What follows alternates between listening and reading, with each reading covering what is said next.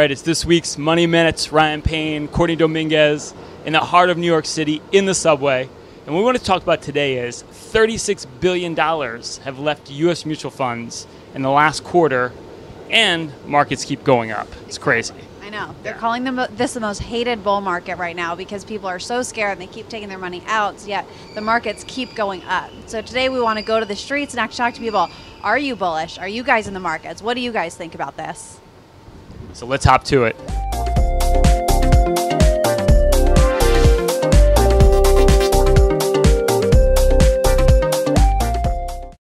So Suzanne, are you bullish on the market right now, or are you getting nervous or skittish?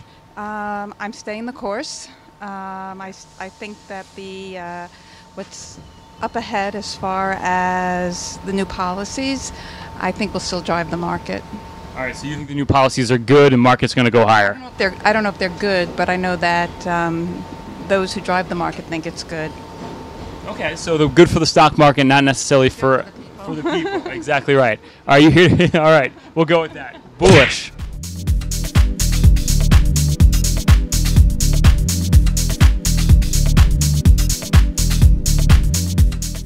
Casino. High, but it's going to go down. When do you think it's going to go down, and why? I don't know when. Why? It has to go down because that's the way the market goes. It goes up and then it goes down, then it goes up, then it goes down. So as an investor, you would say you're more bearish than bullish? Well, as I get older, I'm more conservative. Right. I mean, obviously now that you're in the 40s, you have to think about the future. 40s. No, it's just that I don't trust my stockbrokers. I have 3, not that I have any money, but I don't trust them. You should work with us then. Who are you? Payne Capital Management. We're an independent advisor. Oh, okay, I know about Payne Capital. The bottom line is you're bearish. The market's going to go down at some point. It has to. It always does. That's history. You always get a market.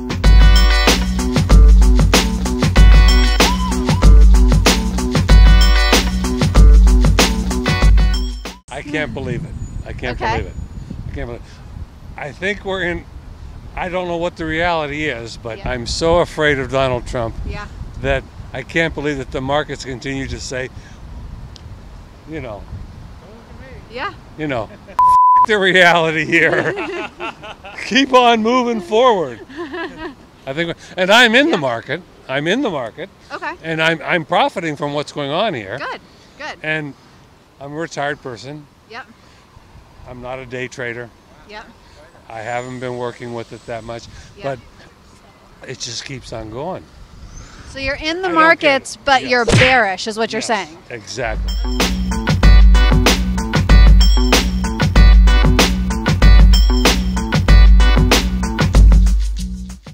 I have a financial guy that does all of that for me. I don't do any of it myself. What is he recommending? Stay in the markets here or get out?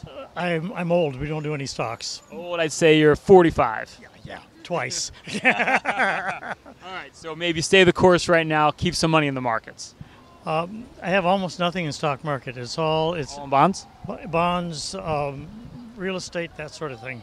Okay, so bearish on the market then because you have money in other asset classes. Yes. Okay.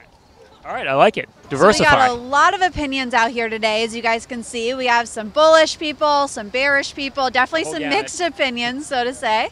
But you guys got to, decide for yourself. If you're on our team, you're going to be bullish. But corporate profits are going up. Markets continue to do well. People keep getting out of the market, but you got to make sure that you're invested so you can take advantage of these swings when they're happening. Yeah. So click on the link below if you want to talk to us about this more. And as always, be bullish.